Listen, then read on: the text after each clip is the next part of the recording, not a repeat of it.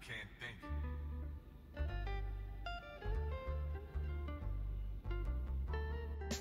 First thing we're going to do is get 2 sticks of unsalted butter, and we're going to blend this with 2 cups of sugar until light and fluffy. So it probably will take about 8 minutes or so.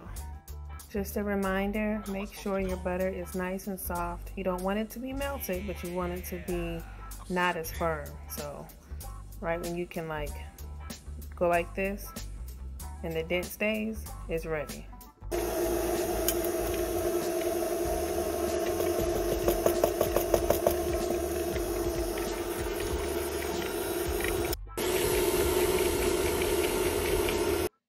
Next up, we have 3 eggs, always at room temperature, guys, always. It'll make the cake come out way better than using cold eggs. It'll bake evenly. So I have my 3 eggs, never mind the 1 brown one, it's all good. Always crack your eggs in a bowl first so you can make sure you don't have any shells. Add 1 at a time.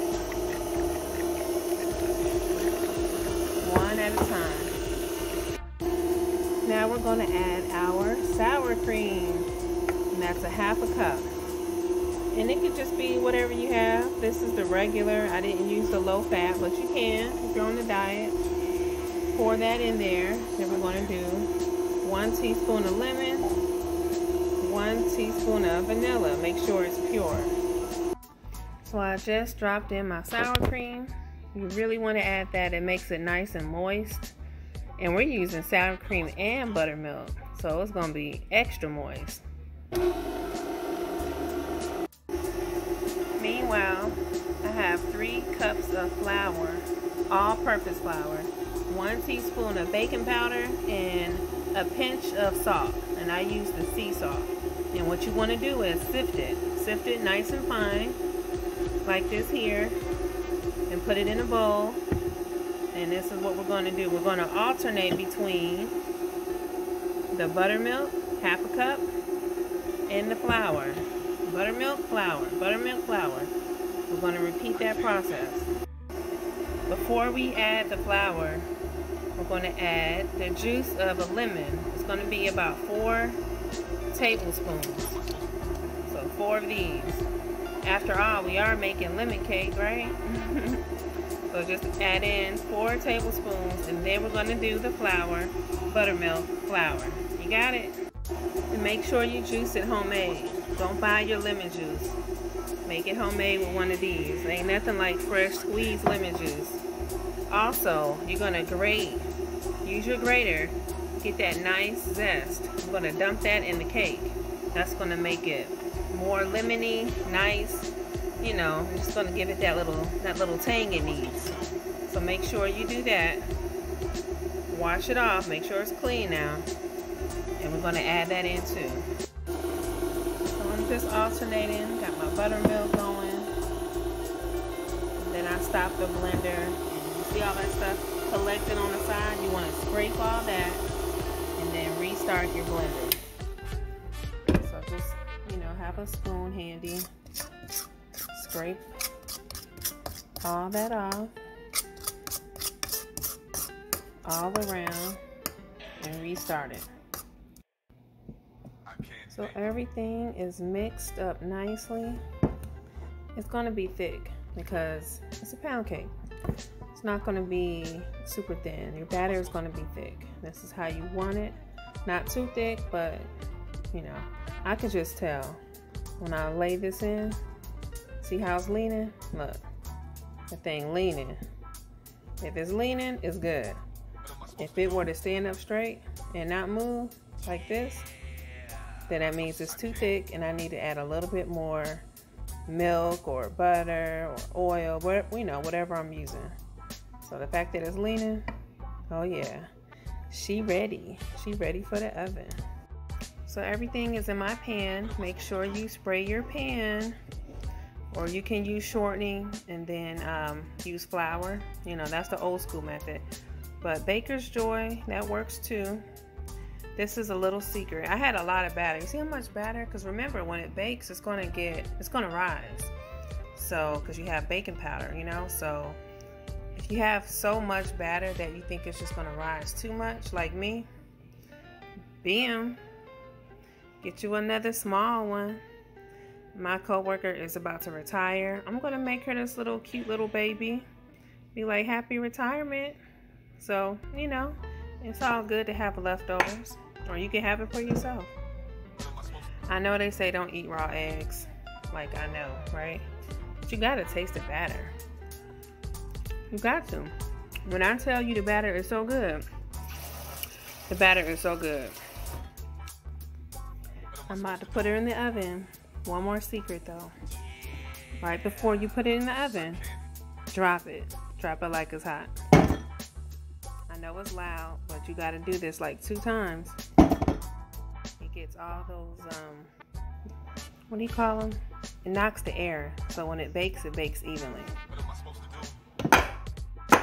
Makes it nice and flat. Bake it at 300 degrees for 1 hour. And you will see the full recipe in the description box. Y'all know how when you're watching those cooking channels, those cooking shows, they always have 2. So when they put it in the oven, they take out the one they already made so they can, you know, they always be like, it's the magic of TV. I think they make 2 of them in case one come out wrong. Actually, this did not come out wrong. It's actually perfect. But see how I have a big crack in it? You know, that just means it's moist. But if you're selling a cake and you're giving it to somebody, they don't want to hear all that. They don't want no cracks in their cake. They just want their cake to be perfect. So that's why I made 2. Hopefully this next one is not going to crack on me. I mean, I could cover it up with some glaze and just kind of play it off, but I don't know if I want to do that because this is her first time ordering from me and I want to make sure it's perfect. So anyway, this is the Keep It Real cake. Then we have another one in the oven. See, we got 42 minutes left. See?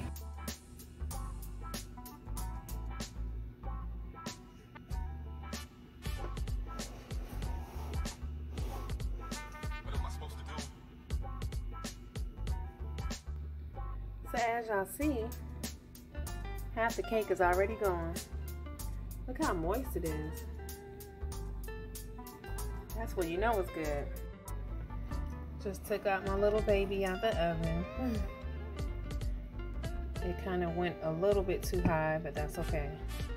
When the knife comes out clean, she ready. Don't forget to scrape the edges before you flip the cake and take it out the pan. This is very, very, very important. Make sure you do this.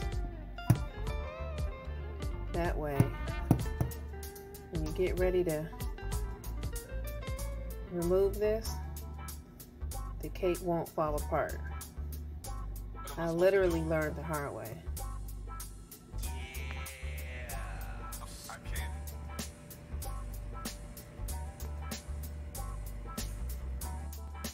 Look how cute this is. My little small bundt cake.